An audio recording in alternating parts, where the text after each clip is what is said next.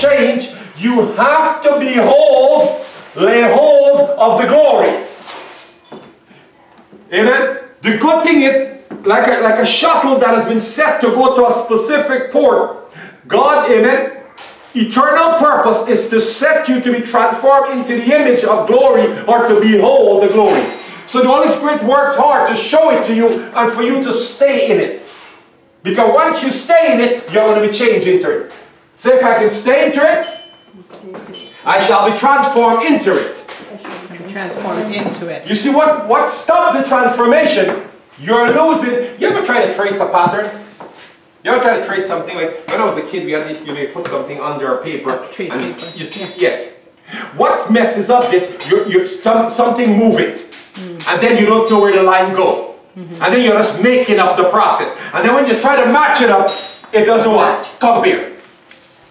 Why sometimes our Christianity look lopsided, or one part looks very correct. You go, man, they're dead accurate in this presentation of being Christ. But you go, what's that distorted wedge-like image? The problem is they have lost the glory.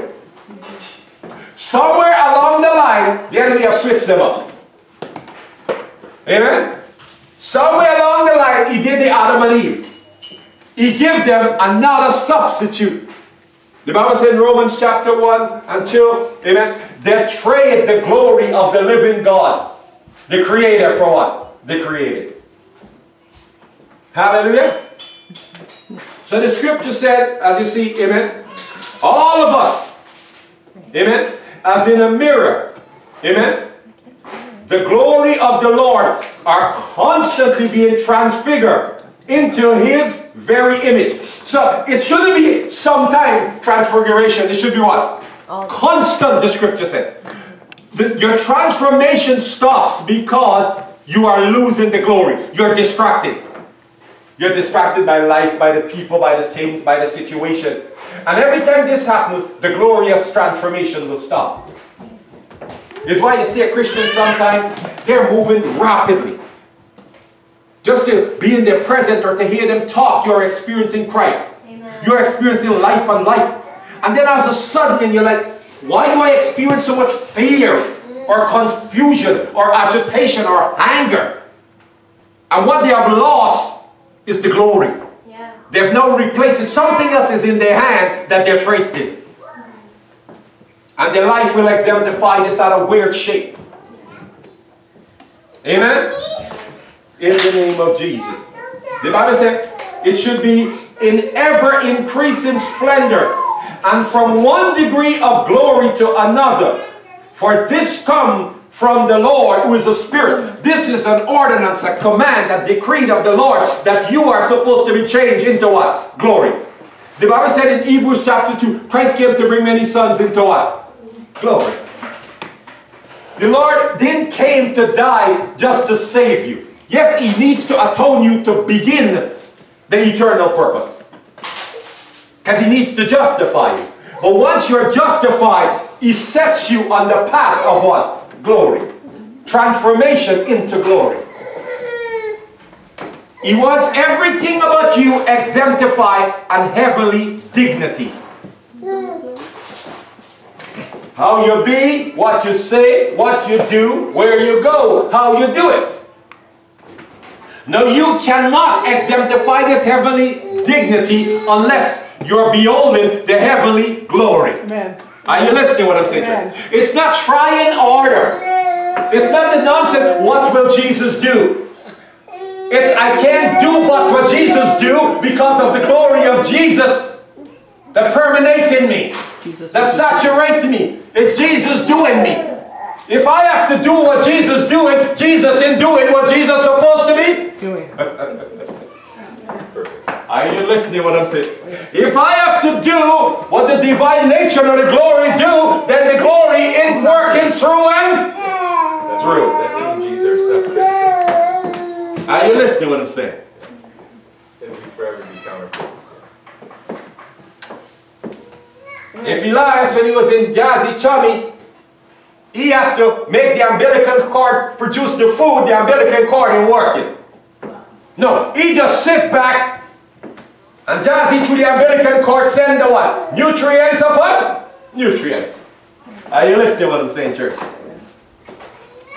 It's not what will Jesus do. It's like, if you just stand, amen, amen, you will see the glory of Jesus coming through.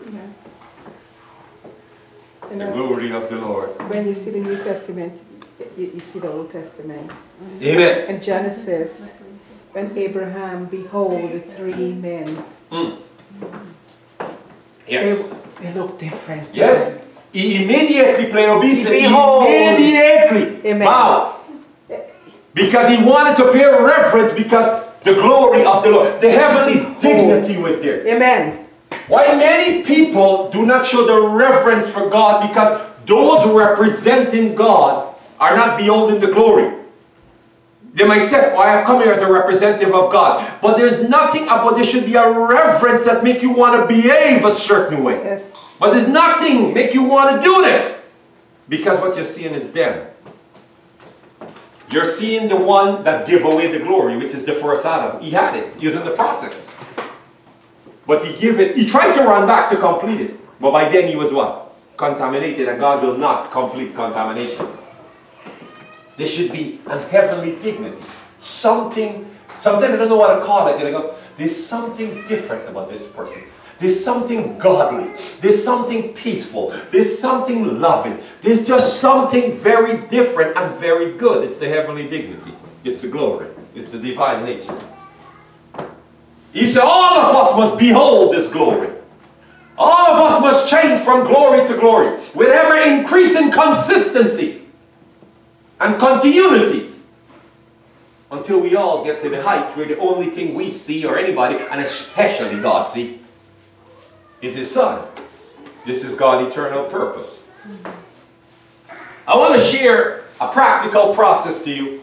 I don't know if Jing could bring up. I've had Jing and Mama to put a little. I was reading up on something, and I think it illustrates greatly what we are trying, what the Lord is doing, and might give you a little better understanding of this process. It's called a parabolic mirror or a parabolic reflector.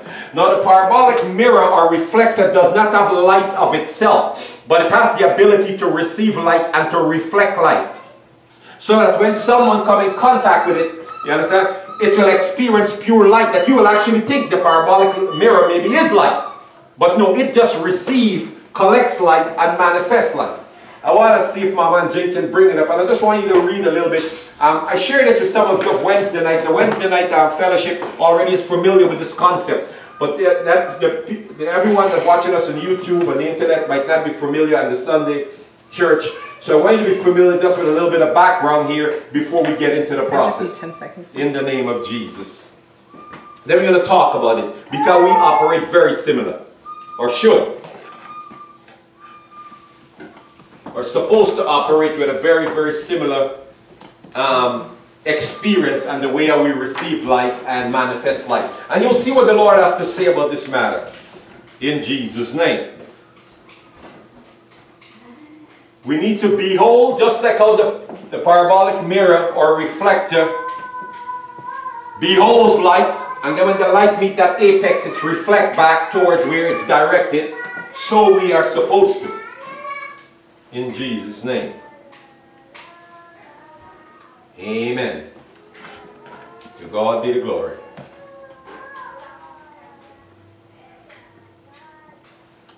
Hallelujah.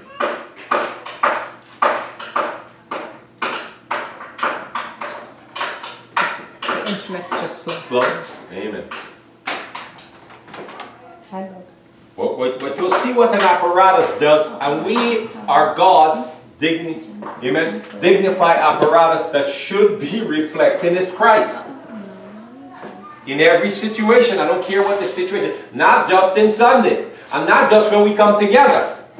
At your home, in your everyday move, in the store, amen, etc.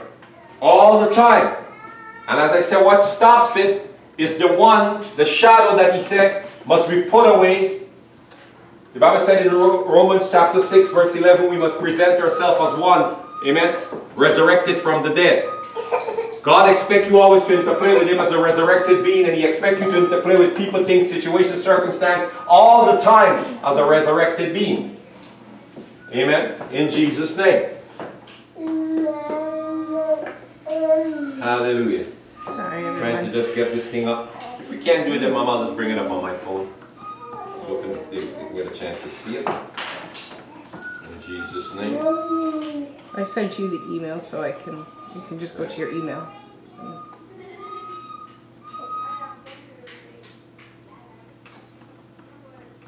I'm just going to read. We can't seem to bring it up on our thing. Maybe I'll get it sent out so you got a little bit of background. A parabolic mirror is a special shaped object designed to capture, so it's an object specially shaped. The shape is designed in a way to capture energy and focus it to a single point. Amen? So it's like a funnel. That's like a funnel is designed to catch liquid or whatsoever, and then focus it into the point so everything can run into the bottle or where you're trying to put it. A parabolic mirror or reflector work very much the same. It may also work as a way of distributing energy from the focus point back outwards. Parabolic mirrors may also be referred to as parabolic dishes or parabolic reflector. So if I think of it, if you think of, as I said, like a funnel, it can catch light or energy or sun or water, and then it can focus it. Amen? God has made us and get us ready and equipped us like a parabolic mirror, that we can receive His light and His life and its abundance and the heavenly abundance, and able to what? Reflect it or direct it to the point that He's focusing us on. It's just like a laser. Amen. Perfect, like a laser. We receive this light or this energy, and we can refocus it to where God wants it to be, to accomplish His will. Perfect. Amen? Yeah. Now there's a unique process here that goes on. One of the earliest use of the parabolic mirror was in Isaac Newton's reflecting telescope of the 17th century. By using the parabolic mirror, reflecting telescope correct some of the, amen, the aberration which exists in older refracting telescope. With the use of parabolic mirror, however, some other problems are introduced. This includes a problem called coma, which exists in all telescopes using parabolic mirror. Coma causes any object viewed through the telescope which are not at the center of the field of vision to look slightly wedge-shaped. The farther outside the field they are, the more distorted they appear. And so it is with Christians. When you're not fully in the light, you'll find the object you're looking at look weird or distorted. This is why you hear sometimes a Christian prophesies. Part of it is right and part of it is what? Correct. The problem is they're not in the center of the field of light. And the things they're seeing, they're not seeing all of it. So they use their imagination to fill in what? The rest. They will start to prophesy or declare something God showed them in prayer or communion. And part of it is correct. But because they're not in the center of the light, the other part, when you go, well, the first part I can see, but the second part, I don't know where you get it. That second part comes from themselves. They assume based on what they know and based on their experience, they came to a conclusion. But not necessarily the object is exactly that. You need to see the object in its entirety to declare it properly. It is why in the Old Testament, when you look like Ezekiel and Jeremiah and Isaiah, God will go, Son of man, what did you see? And then make him rebuttal what he see. Then if he say it exactly as it is, God will say you have seen it what? Right. And God didn't do this like one time. You do it again. You got look again, Son of man. Son of man, describe what you see. And again, you got to do it. When Adam was naming the animal, he had pure light. So he can name all of them exactly for what it is. But since the fall, we see how? In part. And we know what? In part. So the Bible says, therefore we prophesize what? In part. It's never complete. You need to have enough light to be able to prophesy accurately. You need to make sure when you're seeing the thing, it's not wedge-shaped or distorted. Amen? but you're seeing it in its actual state. Hallelujah. I think Mom is finally getting it up. And the last component, again, there's quite a bit of write-up on this process. Aside from amateur telescope, many people have interacted with a parabolic mirror in the form of popular optical illusion toy. This small pan, amen, has two parabolic mirrors attached to one another and a hole in the top to allow placement of a small object. When an object is placed between the two parabolic mirrors, it appears that the object is in fact resting in the air or a few inches above where it actually is.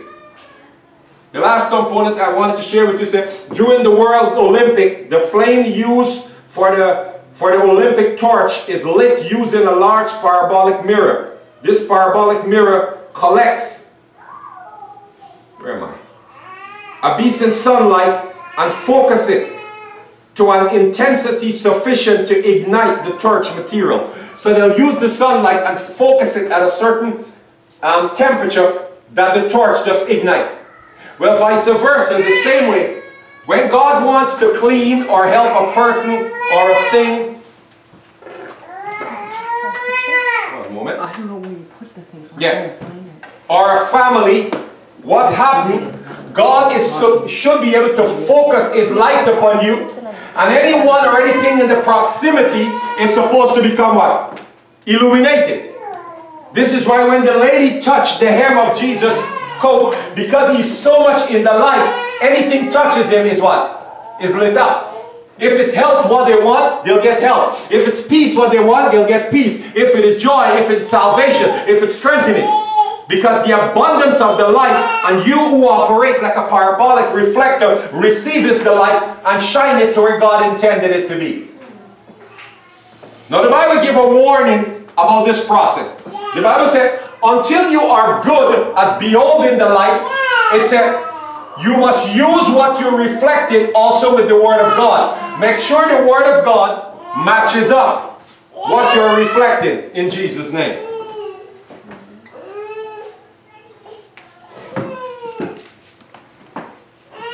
In order not to give distorted prophecies and declaration, or wedge-shaped like declaration or prophecy, the Bible teaches in 2 Peter 1:9, you must pair up what you're seeing with the Word of God until you have enough light that you're clear. You're seeing the thing in its entirety.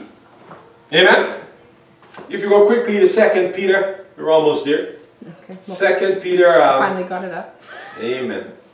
We'll send it out to the church.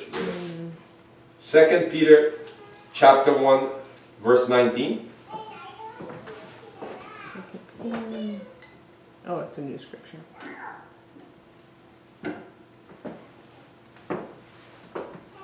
Second Peter chapter 1 verse 19 read, and we have the prophetic word made firmer still.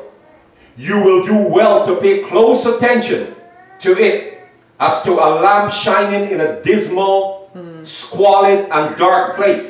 Say that because we live in a very dismal and dark place, use the Word of God as a lamp to shine light, to bring clarity, to know what thing is, what people is, what situation. It said treat it as a lamp. Treat the prophetic Word of God as a lamp of how you examine darkness. Because things, the environment you live in is so dark, use the Word of God to see what you're dealing with. Does it match up with the prophetic word? Prophets are those who is controlled and assigned to carry out God's will. So all the things God is planning to do and the area that they are working in, these things are shown to them to bring light to the people, to highlight it to the people. Amen? 2 Peter 3. 2 Peter chapter 1 verse 19. Sorry. So the Bible says, use the Word of God like how you use a lamp when you're in a dark, squalid, amen, or dismal place.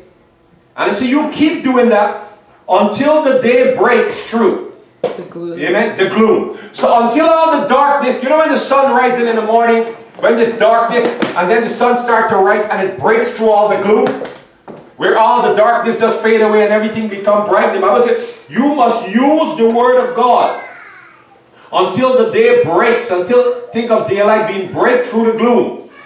And the morning star rises, come into being, into your heart. So until the sun is at full, let's call it noon, until the bright morning star is like noon, and shining in your heart so bright that anything in view, it's not wet shape or distorted, but it's very clear.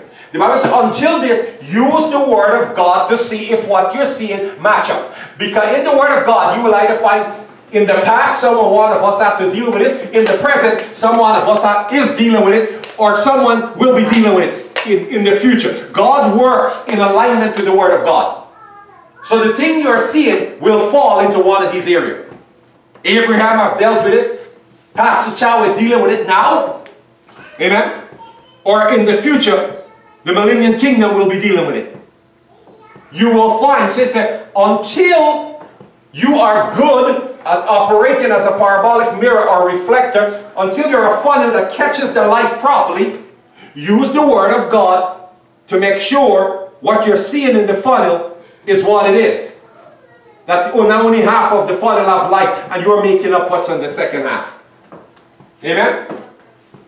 And then just because you funnel the juice or the water into a bottle or a pan, you must shine this light. Just how the parabolic dish received the light from the sun and then light the torch. Each one of us, God sent to different people, things and situations. Amen? Just like he sent Peter to light up the house of Cornelius. Amen? He sends you to light different people. All the different candles that are no longer lit, that live in constant darkness, they're not clear in their thoughts, not clear in their mind, clear in their feelings, clear in their family, clear in their resource. They're in a perpetual state of confusion and anxiety and fear. Anybody living in darkness is in perpetual what? Fear. You know why we fear so much? The what? The unknown. Fear is produced tremendously because of unknown, uncertainty. You can't tell what's going on or what's going to happen. Your soul naturally goes, this makes me uncomfortable, all this uncertainty. So God said, I'm going to send light that you stop living in this perpetual state of what? Uncertainty. You don't know what's going on. You don't know if you're going. You don't know if you're coming. You don't know if God loves you. You don't know if you're justified. You don't know if you're dignified, if you're in the heavenly state or you're not. You don't know God's eternal purpose, that you're destined. The church is destined to be the image of God, and still some of us live in, the Bible says, being tossed to and fro. You don't even know what you're going. You don't even know what's going on. That's a terrible state for a Christian. A Christian, the Bible says, is a son of light. You're supposed to live in a state of knowing, not unknowing. Hallelujah? So the scripture says, until you get clear, use the word of God to help you to know the things you ought to know. Because you haven't had the experience yet. You haven't seen it yet. It's too distorted in the light, in the parabolic mirror. Amen? It's still too wet shape. So he said, use the word of God so you know what you should know. So you know the things you should know about God. You know the things you should know about you. Use the word of God. When you come together, study the word of God so that you become clear. This is to remove the uncertainty. Now what you think, now what you feel. What does the word of God say? Now the next scripture after that is crucial. Because if not, you won't use the word of God if you don't have verse 20. In order to understand the importance of verse 20, I love what the apostle did through the Holy Spirit. Or I should say, I love what the Holy Spirit did through the apostle. Verse 20 said, yet, first you must understand. Say, I must understand this. I must understand. Notice. So in order to understand 19, you have to understand 20. So this is why the apostle said, yet, first you must understand this, that no prophecy of scripture is a matter of any personal or private or special interpretation, loosening, amen, amen, or solving. Actually, we got to go on to verse 21 too. For no prophecy ever originate because some man will it, amen, to do so. It never came by human impulse, but men spoke from God, who were borne along, moved, and impelled by the Holy Spirit. No prophecy comes from man, because God has to shine the light for you to see what to prophesy is what? About. So you need to understand why you got to all, because some go, well, I'm afraid of the word of God. You go, no, this word did not come from man or man impulse. It came from the Holy Spirit for man, but by God. God didn't want you to live in darkness. So he said, until you learn to be a good parabolic mirror, I'm going to give you a written word till you can learn to follow the living word. Because you're not good, as you'll see the next two scriptures we're going to cover, at beholding the light. So I'm going to give you something that you can read even when you're not in the light, or not holding to the light. So you go, yet you need to notice this word that you must use as a lamp did not come from man, did not originate or come from people's impulse. This is why sometimes when people go, they're prophesizing, you must learn to see where they're is it from impulse, or is it because they're operating in the parabolic mirror, in the light? Or is it they know the will of God from the word? Because they can't prophesy from there too. One of the two has to happen. Either from the word, or they're very good at operating what? In the light. Now we're going to look at that next component. How does prophecies happen? The Bible said, it must not come from impulse. I feel this. What you feel doesn't count. That is not the word of God. That is not the light. Amen? Or it doesn't originate, well, I have this idea. Or you got to say, I'm prophesying about me. Amen? I'm making a determination or a prediction, but it's not a prophecy. That's coming from you. That's an impulse or an idea from you. Prophecies come from the Holy Spirit. Something was placed in between, at the center of the light, for you to see it. The Bible says in Psalm 36 verse 9, it's in your light we see light. And Psalm 43 verse 3 says, amen, O God, send forth your light and truth. Lead me by your light and truth into your presence and your dwelling. So the light has to lead you into seeing the thing properly, into the true reality of it. Hallelujah. Now, we got two more scriptures to cover for today for the first part of this process, God eternal purpose. Let's go to the Gospel of John, chapter 12, verse 35. Then we have one more John. Hallelujah. Now, actually, Mama, just before we go to John, I have one more audible to do. I want to go to Malachi. Malachi chapter 3. Just a few verses in Malachi from verse 2. Malachi chapter 3 from verse 2. We're almost there. Malachi 3. And I want to read verse 2 to 5. But who can endure the day of his coming? Yeah. What's up? He said amen. Amen. Malachi chapter 3 from verse 2 read, but who can endure the day of his coming? And who can stand when he appears? So when the Lord appears, everything illuminates. This is why the Bible says in the Gospel of John, they like darkness, so they avoid light. You see, light always makes things visible. Light shows you what you're seeing, what you're not seeing, where you're standing, what's around you, what's in you. It illuminates things. So the Bible says, who can stand the day of his appearing? Now let's see what happened when he appeared. For he is like a refiner's fire, and like a fuller's soap. Now fuller's soap and refiner's fire refine things. Any place Christ appeared, things start to refine. Any place Christ appeared, things start to be clean like a fuller's soap. Darkness starts to be dispelled. Sickness starts to be replaced by health. Amen? Lack of peace starts to be replaced by peace. Any place Christ appeared, things start to be returned to the way God intended it. Any place Christ is not, things go on course, unrefined. Are you listening to what I'm saying? Before I truly know the Lord, I don't know about refinement. The Bible said we are crude and undeveloped. Before Christ comes in your life, you'll find you could be a Christian, but you'll find you're kind of rough and clumsy and coarse. Once he come in, the refinement what? Begins. Hallelujah. Once he comes in, he starts to refine and begin the cleaning. The state has to start to move towards the image or the heavenly dignity. Hallelujah. The thoughts have to change. And the behavior have to change. The refining begins. The Bible says once he appears, he's like a refiner's finer and a fuller's soap. Verse 3 said, he will sit as a refiner and purifier of silver. And he will purify the priests, the sons of Levi, and refine them like gold and silver, that they may offer to the Lord's offering of righteousness. God wants what you do, all the things you reflect, to be things of what? Righteousness. It's perfect righteous character. The only way he can do that, he has to refine you. You see, some of us, we have a big heart. We don't mind offering God things, but they're not what? Righteous.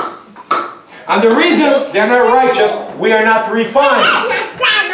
Somebody ever give you some clothes or something, you know, but it hasn't been clean or something, but you could see their heart in it. They're so good intention, but the thing is not good. And you go, I appreciate the gesture, but I'll pass. No. God wants righteous gifts. Because the gifts God gives you are what? Holy and good and sacred. But for you to reciprocate this, he needs to what? Refine you. He needs to wash you. Amen? He said, I need to wash you like you're white as snow. So therefore the things that you reflect to me are what? Proper. Amen? Now God said, once I've done this, look at verse 5 now. Then I will draw near to you for judgment. I will be swift.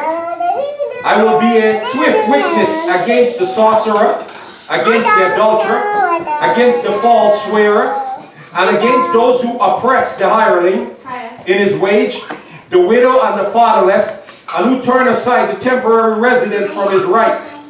And fear not me, say the Lord of hosts. God said, I can move in swift and clear up things once you are refined. So, as I said, the Holy Spirit has been given to us and working to get us to the image by refining us. It's not sometimes we don't have some of the image, but when we release it, we're like, ooh. You know, I remember I watched a movie and the girl is like she's training to be something. And when she moved, actually was a guy watching her. He goes, what you think? And he goes, if you're training to be a barbarian, you're in first class line. He goes, if the focus, she was training to be a model, and she kind of walked rough, you know, and he goes, everything about that hurt me. Everything about that was painful. And she goes, I don't think I was so bad. He goes, if you're training to be a barbarian, you're dead on line. You are on track.